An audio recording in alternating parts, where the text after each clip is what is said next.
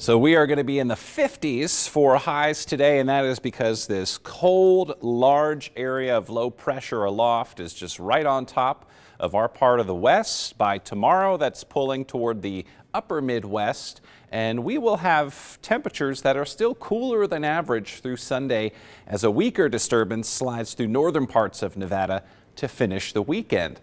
It is really impressive here to look at our forecast highs over the next 7 days. Feels like we're down in the valley kind of looking up toward the mountains around us, because we are only going to be in the 50s today and then 60s for highs, well below average Saturday, Sunday and Monday. But by the middle of next week, we'll be above average. First 80-degree day so far this year could happen Wednesday.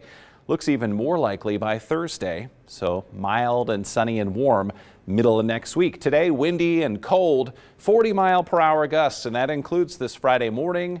Actually feels like the 30s, so do grab that winter coat. Kiddos are going to need their coats on the way to school. Saturday, less wind, but then we have to bring those breezes back Sunday into early next week as that weaker system slides north of us. Our temperatures outside early on a Friday morning down in the low and the mid 40s in parts of town, and with all that wind, it feels like the 30s. Highs this afternoon will only climb to the upper 50s. Now this morning, enough wind, there may be a little debris flying around.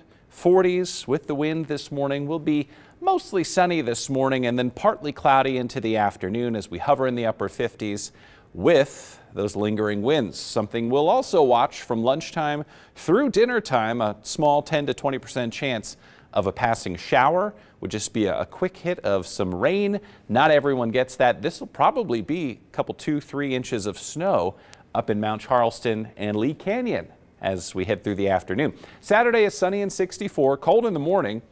Sunday 67, the breezes are back, still 60s Monday, still breezy Monday, Tuesday. But guys, middle of next week, let's virtually high-five each other. That looks fantastic. I was trying to give you one. We were like, boom, there we go. It just took a while to get back to us.